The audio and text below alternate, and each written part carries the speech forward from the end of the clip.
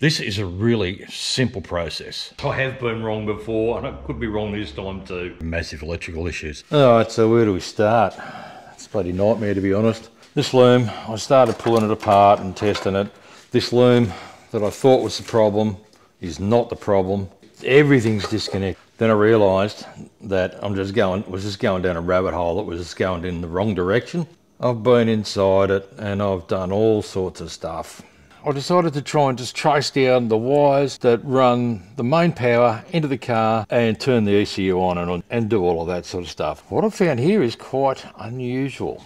I'm pretty damn sure that I should not be seeing this. I've pulled the seat out, so I've actually got some room to move and gave it a vac, so I'm not laying in crap. Now it's lying to me. She says, put that bottle down, but pack your bags tonight. Fucking enough. Well, I've just cracked the rags because I went to test it again, and what I was finding before is now not doing it. What the fuck is going on with this thing? Well, I guess that could be the electrical ignition switch. I have to pull it out and test it. Quite frankly, I just don't have the headspace to be doing any more of it.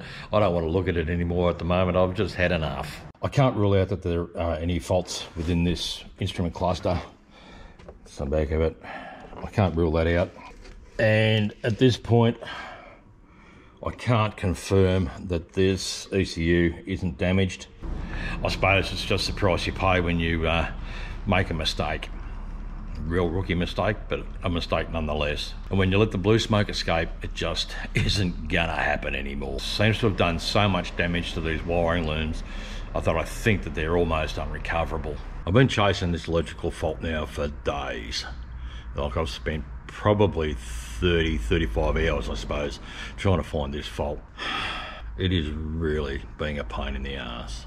So I've pretty much identified that the fault is going to be in this large loom behind the dash. This red one is the gauge 10 amp fuse. I should just have power on that. I'm getting an intermittent ground to that.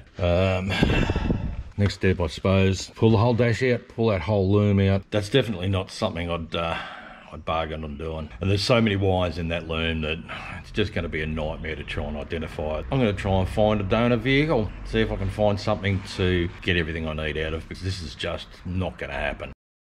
So I'm going to have a look around, see if I can find something with a damaged body. Hopefully I'll find something that actually runs good, fires up, does everything I need, then I can just transfer everything from a donor vehicle into this one. This body is brilliant.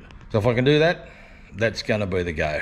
All I need is a donor vehicle that runs, starts, drives, does everything I need it to do with a damaged body. And I need that for all the parts to whack into this. Well, I found one and I've made a deal on it, and that'll be coming soon. It runs perfect. It's been in a light rollover. Body's a bit sad, but maybe recoverable, but that's not what I want it for. I want it as a donor.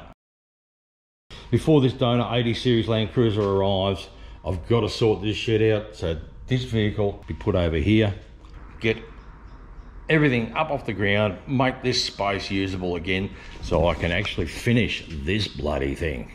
So this wall here, this is all going to be tools. Really over digging through this. That's something that's going to make my life a lot easier. That's what I'm thinking. What do you reckon? Let me know in the comments what you think. Is that a good idea, or is it a waste of time? This bench here, once I dig it out, will be going over there. Shed's starting to look a bit better now. Almost tidied up, ready to go. I should end up with enough space in here now to get 2 Land Cruisers in and do the work that I've got to do. This will be the last 80 series video for a while until I get that donor here. Once I've got that here, I'm gonna be full on into it and I make this damn thing run. Get it on the road, get it registered, get it in the bush. Yeah, that's really what I want to do. I'm overworking on it. So thanks for watching. Don't forget, like, subscribe, comment, do all that sort of stuff, and we'll catch you on the next video. Cheers, bye, ciao.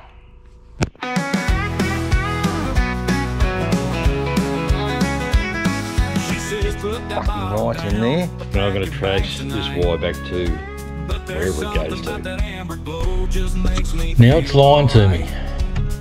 We'll get it on the road and finally we might be able to get some bush. Get some bush, that doesn't sound good. Fuck this. Fucking that nuts. I don't care, I drink beer when I'm cracking open one. Ain't nothing else I wanna hear.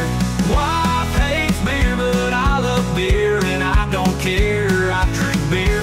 Every sip feels like a cheer. Ain't no worry, ain't no fear.